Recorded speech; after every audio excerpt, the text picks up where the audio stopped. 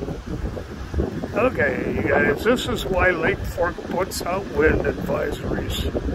Now, I don't know if, I'm sure you can see the stumps and the waves and everything. And we only got 23-mile-an-hour winds today.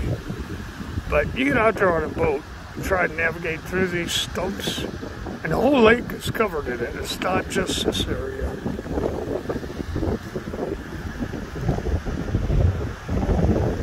And these waves look small when you're standing here on shore. I guarantee you get out there in a boat and it'll capsize you. That's why I had to rescue one family that capsized the boat, and another guy came back in after about 2 hours, after he was told by the guy at the bait shop he shouldn't do it, with a broken prop. We'll take another one when we get over the bridge. Didn't really see it. It's insane watching them.